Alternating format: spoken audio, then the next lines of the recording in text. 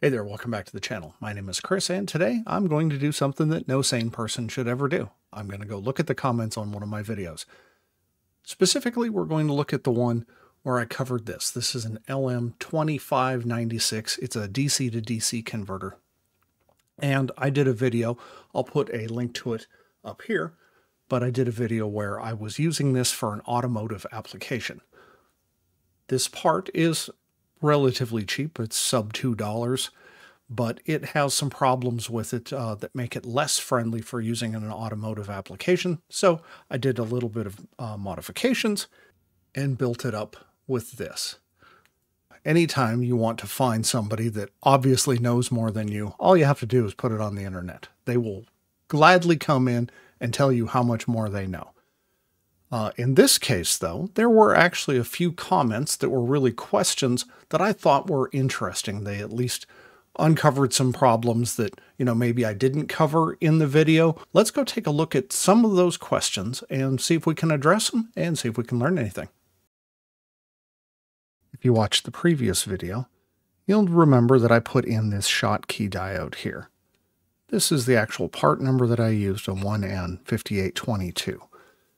The purpose of this Schottky is to prevent reverse polarity from damaging this. So normally this one takes positive here and negative here. And if you hook it up in reverse polarity, like most things, they don't like it. Oftentimes it will damage it, cause smoke to come out, whatever. In some cases, in fact, the current will get high enough that it can actually melt wires or even cause fires. So what we want to do is we want to avoid that, because I might not be the only person messing with this. I might put it into something and give it to someone else. The reality is I hook things up reverse polarity more often than I care to admit. Usually I'm just in a hurry, or I actually look at it and just see it wrong. So to protect those situations, I put in this Schottky diode.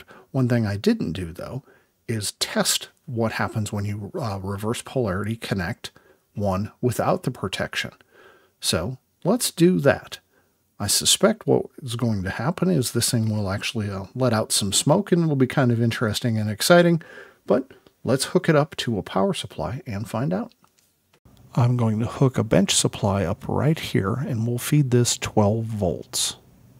When I complete the circuit, you'll see it drops all the way down to about 3 volts and is consuming about 3 amps, which is basically the maximum that this power supply can source.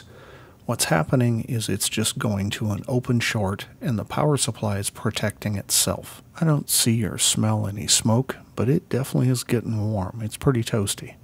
Let's find a bigger power supply. I've got this beast laying around just for things like this. This thing can deliver up to 25 amps, so let's hook it up and see what it does. Here we go.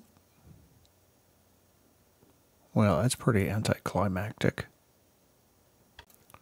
I've hooked it back up with normal polarity to that power supply, and you can see we've got 11.3 volts coming in here.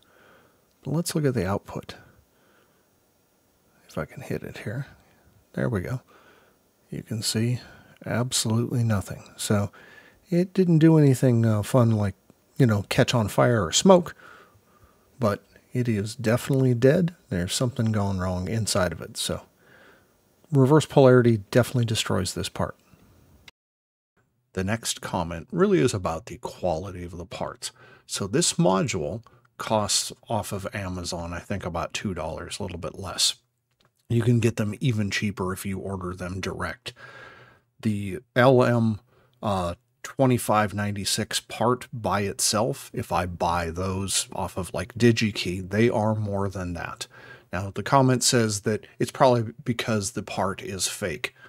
I guess that the reason is because of quantities. They're able to build these in the tens of thousands or hundreds of thousands, whereas I'm buying a single unit. But it's still a valid question. Is the quality of this module low enough, or the parts on this module low enough, that it actually affects it? It is rated for 3 amps, but can it deliver 3 amps? Let's go take a look and see how we would test that. As I said, this is rated for 3 amps of output. So the easiest way for us to measure this or to test this is to do something that's going to consume 3 amps. So if this is 5 volts, if we have 3 5-ohm power resistors, and these are hooked up in parallel, by Ohm's law and parallel resistance calculation, this is going to draw 3 amps. I don't have anything that easily will tell us what the power draw here is, but nicely, this is effectively a closed system, and the power supply that is feeding this does give me the amperage that it is producing. So if we can look at the current that's coming in over here, we can calculate what the current is over here if we know the efficiency of this power supply. Nicely, somebody else has already done the efficiency calculations on these at 5 volts and 12 volts in. So 12 in, 5 out, and 3 amps of current. And it's 75%, 74 and change. So let's call it 75% efficient. So if we know what the wattage here is in theory, so if we know what the wattage is going through here, so how much it's actually consuming in power, and we know that this is 75% efficient, then we can calculate exactly what the current. So if we know what the power being drawn here is, we can then take that and multiply it by our 75% efficiency, and then we know what the power being used here is. And then from that power number, we can calculate how many amps are going through this. So let's hook this up and take a look at the power supply and find out how much current is coming through here, then do all the math and figure out how much current we're actually getting as an output here. When I power this up at really 12 volts input here, you can see it's drawing about 1.6 amps of current. Now, instead of doing all the calculations manually, we'll just feed this into Claude, and you can see the output here, 12 volts, it's 1.6 amps in, 75% efficiency. Output at 5 volts is 2.88 amps. Really, I don't think that it is a case of inferior parts or low quality module. It's outputting 2.9 amps at an estimated 75% efficiency, so I'd say it's pretty close to the 3 amps that it's rated for. The last comment I want to look at, and there were actually a couple of them, was to just use a car charger. Something like this. First off, I don't think they actually listened to the assignment. I'm building something that goes into an enclosure that'll either be down in a console or maybe under the hood, under the seat, somewhere like that. So using something like this really isn't convenient. I don't want to have a cable running across the floor or something like that. I want something that is hardwired into the car so that you don't ever have to think about it. But since the question came up, let's take a look at actually how one of these works. So this is designed to go into a power socket or an old school cigarette lighter socket. You can see it says 2.4 amps on both. Don't know if that means 2.4 amps total or 2.4 amps each, but through the magic of buying two, we have the internals for one now too. Internally, this thing is really, really simple. So this is our ground. And then we've got our input power, 12 volts here. Now, if you look down inside, it's got an IC here and another one over here. And those are actually the same part. They're an HC2018A. And that part is rated for 2.4 amps. Initially, when I was looking at this, I've said, well, we've got a pair of inductors and we've got couple of capacitors. I think this is a noise suppression one hooked to the ground, so I think these are the ones from those two parts. I was wondering if maybe that these things were put in parallel for redundancy, but as I think about it, if you recall, it had two of these and they were both marked for 2.4 amps. I think one of these powers one plug, the other one powers the other. So in fact, if one of these goes bad, if you draw too much power or something like that and you burn one of them up, the other one will continue to run. So I think this has 2 separate circuits for each one of the plug sockets.